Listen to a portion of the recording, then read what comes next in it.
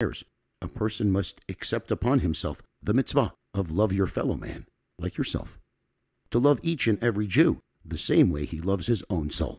This way his prayer is included within the prayers of all of Israel and ascends to Gannaden above. This is especially true regarding the members of a group of people who study Torah together. They must regard themselves as an organ of a single body. This applies particularly where one identifies with the essence of another. Then if one of them had a problem, all of them would identify with his suffering.